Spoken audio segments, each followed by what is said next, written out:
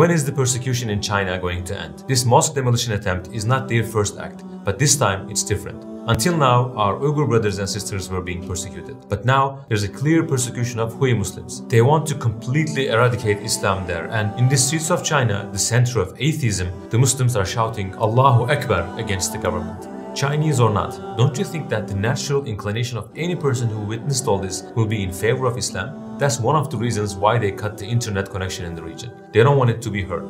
But an ordinary Chinese citizen who is watching all these events will think, what have these people done to you that soldiers are marching in the street?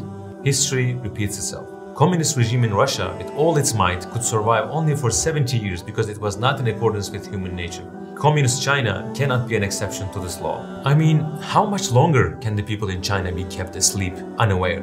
As Bediüzzaman Said Nursi said, be hopeful. Among the revolutions of the future, the loudest sound will be the sound of Islam.